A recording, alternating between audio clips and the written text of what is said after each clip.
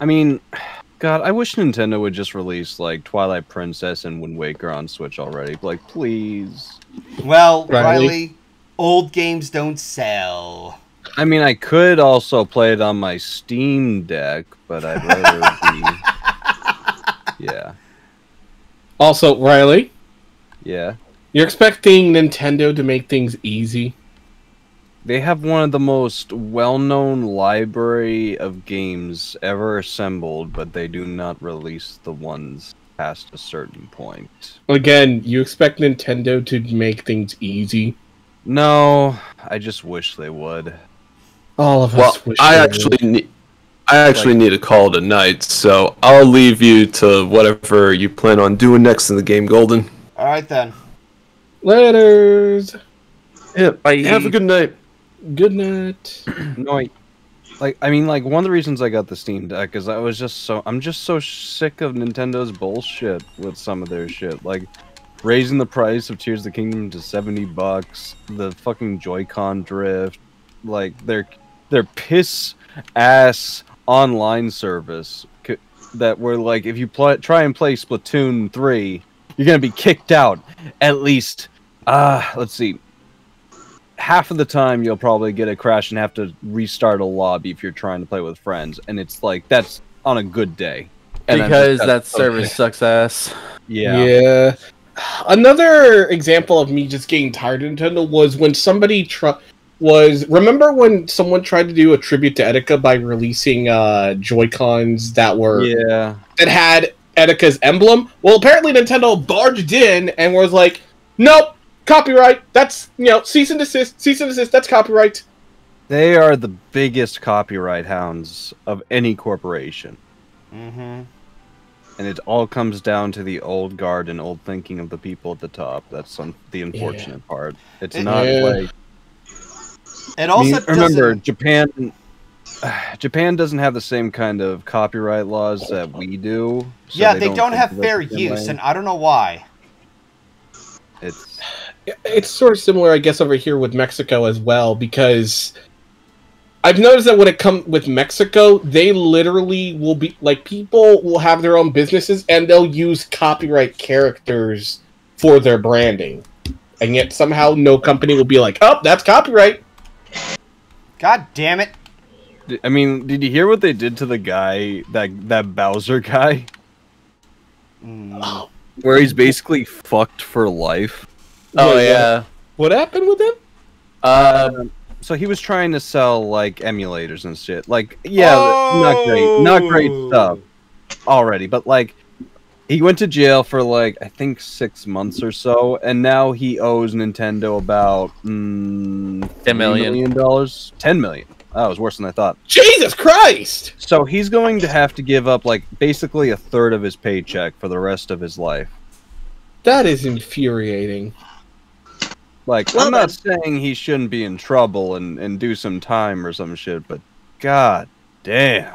That guy is just fucked.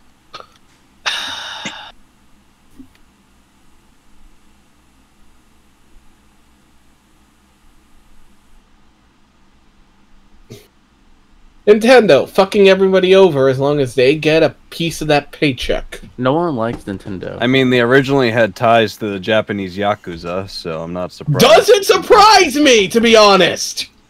I mean, they started out in Hanafuda cards, which is basically gambling in Japan and stuff. I mean, again, doesn't surprise me. That. Also, post Jesse. Nintendo is like Disney to me, where they are so equally parts frustrating, but they have me by the balls with what they create. Yeah, because it's like they definitely have potential, and we see that potential. But the problem is the company still lingers on old past mentality and can't just grow up from it. they refuse to. They don't want to adapt. They want to take advantage of people. They're like, we are Nintendo. We don't care. Didn't they, like, take down an emulator that... No, there was going to be a port on the fucking Commodore 64, I think, that they took down. Why? Nobody, they weren't gonna make any. It's a Commodore 64. It's a 30-year-old machine. Who's gonna? I mean, I can't even. I don't know. God, I remember Commodore. Commodore was a big Commodore was a thing. I remember it just vaguely from my like early childhood when I was like a toddler, or I don't know, 4 years old. The black screen and having to type in and put in the floppy disk and all that. But I didn't really get big into PC gaming until I got, well, my own PC. Other than that, I played Warcraft 2 or like other PC games my dad would let me play. Interesting. Microsoft treats us Xbox One players with honor and respect because they love us. I was thinking Valve. Like, Valve has something going with it, but... Well, and even then... Valve and even has, then... Yeah. And even then, Valve has their own issues. Mainly the fact that they refuse to just work on games again. I get it. The Steam is doing very well for them. But the thing that but the problem is, most of their games are still open-ended with a lot more material to make, and they refuse to do something about it. I do think that they are starting to change that in recent years, though. I think with the like introduction of, well, I think with the Epic Games Store becoming a big threat to them on the PC game market, they're gonna get off their ass. Yeah, like God. Half-Life Alyx, I need to play fucking more of that game, but that is one of the best VR games I have ever played, and it is so immersive. And if that's like, if they could create more VR games like that, like holy shit, VR would just become more than just a niche hobby for some people. I think the other factor is that with Half-Life Alyx, that proved to people that not only can Valve, transition into the new era of games, but that they still have a, like little bit of a touch for it. But not to mention, and some people have been speculating because of that game, although to be and I know that some people probably are very giving up hope on it at this point, but some people believe that with them making Half-Life Alyx, that could possibly be finally Valve going, you guys want Half-Life 3? Yes! No, I'm not even gonna say the name, because at this point, I don't care. If it does become a thing, sure. I'm not gonna hold out any hope. I'm not gonna like. Well, everybody hasn't held out for hope for them for that thing for years. But then again, nobody expected them to make a new game after a long time. So, and plus, people can surprise you. I mean, nobody expected Valve to make a new game. Nobody expected the Mario movie to become a hit. Nobody expected Tool to actually release their newest album. After 13 years. After 13 fucking years of waiting! Nobody expected your favorite Martian to come back. That too!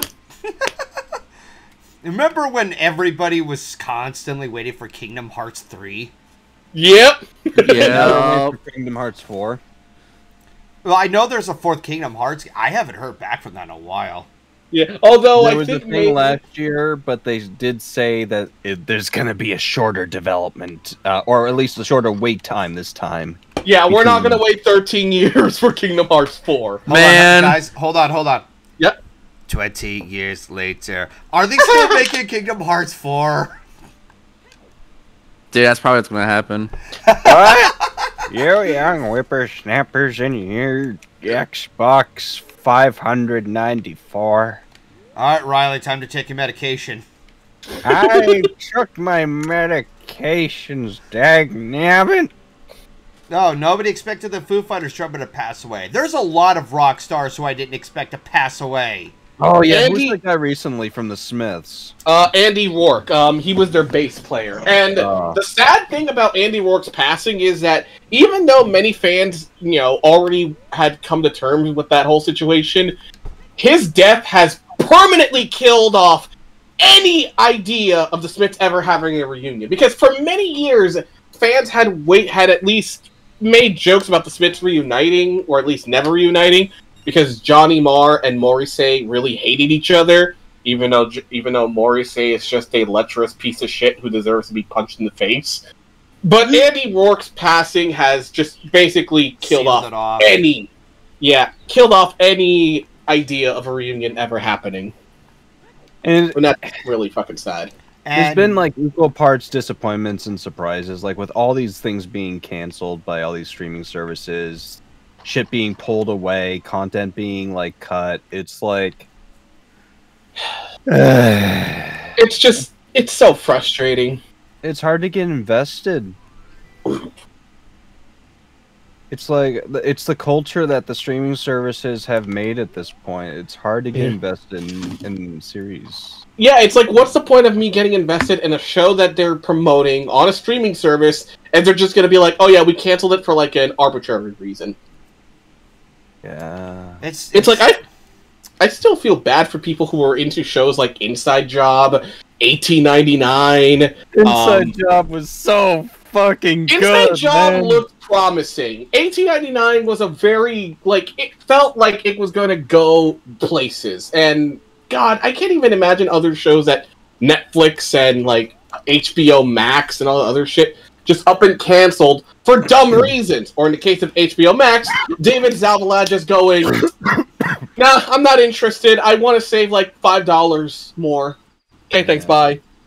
Or in Netflix's case, we love animation! Proceeds to nuke half of their entire animation company. I was so pissed when they canceled Inside Job, man. You can't even imagine. I love that shit. Inside Job was my shit.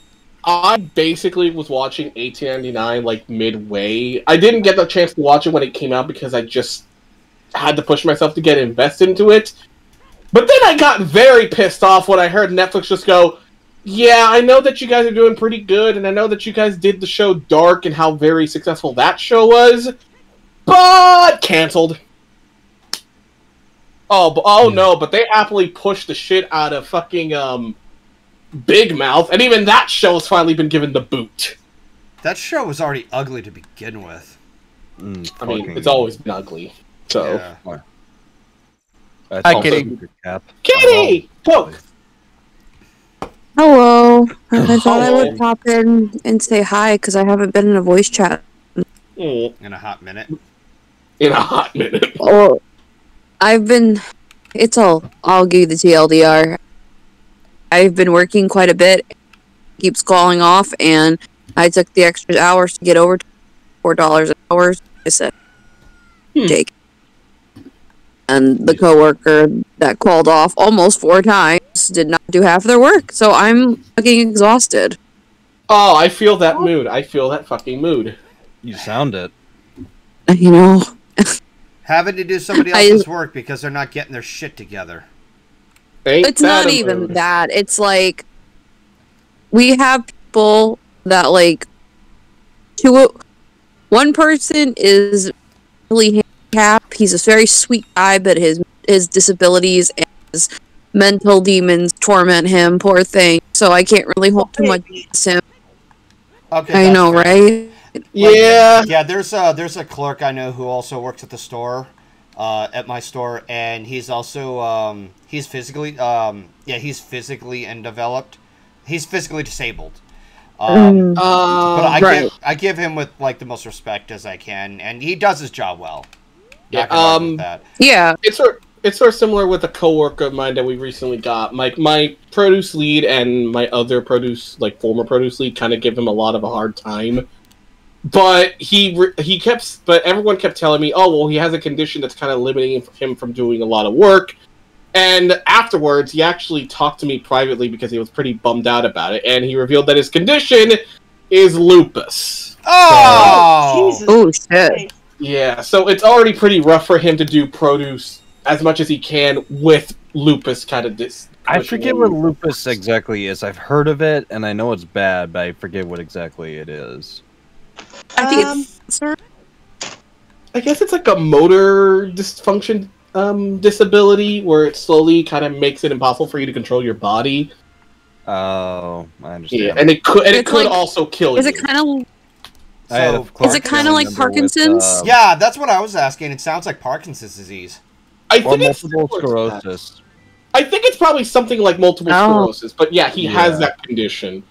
Because I had a family member with multiple sclerosis, and she spent like years in a wheelchair, and sadly, she finally. I've tried not to give him that much grief because he does try to do his job. It's just that he tends to forget to do certain things, and he kind of takes a long time in the wet rack. But considering his condition, I don't blame him. And not to mention, unlike my other coworker who kind of throws a tantrum if he sees you out of line for like 5 seconds, he at least is very calm and relaxed. He just gets stressed out when everyone's like, "Hey, you need to hurry up in this." I'm like, he kind of can't. He has lupus. You know, there's been some times when, like, there's been some bad faith in my store. Like, because when I started working the evening shift, multiple times I was assigned to the, like, collecting carts at the parking lot, which I didn't mind doing because I at least didn't have to deal with customers. I just had to deal with people getting in the way all the time. But on the contrary... there was some stupid rumor spreading around that one of the coworkers refused to go out because it was a hot day and she didn't want her makeup to melt or something like that. And I'm like, why are you wearing makeup at work? But then somebody else clarified with me. I wear makeup. And well, hold on. The actual reason somebody clarified with me, the real reason, she has a serious heart condition. I wear heavy ass makeup at work. The background, like a lot of physical labor. I guess it just depends on the person. So it's like, it just seemed like bad faith that somebody said, "Oh, they don't want to look ugly by stepping in the sunlight." It's like you're kind of making it a petty reason when there's actually a serious condition. You know? Yeah, I'm hideous. I think maybe people just don't want to like burden with personal problems or issues, and thus party on. You are cutting out a couple of times. Yeah, you're cutting out a lot, Kitty. You're like, flip. Is this better? Yes. Well, I heard that. I said it's possibly the reason maybe some people don't want others to pity on them, treat them like with baby gloves. I mean, that could also be fair, but... Like, I get it. I've grown up with, like, autism, and I've always hated either being, like, people harshly judging me or being infantilizing me. You know? Infantilizing? Basically making him feel like a child. Yeah. Yeah, like, I've been there. Yeah. I mean, like, I guess when you're in a relationship, it's different because you kind of baby each other, but, like, you know... Well, don't you guys ask for back rubs, boyfriends and girlfriends and lovers? Because mine does. Oh, Rustic is a good boy. He likes the rubbies. Oh, back rub. I'm now just imagining him being like a dog, just laying on his back. Well, okay, so one time, so sometimes if I'm, like, you know, not tired and he's in bed, he'll wiggle his feet at me and he'll ask, "Can I have a foot rubby?"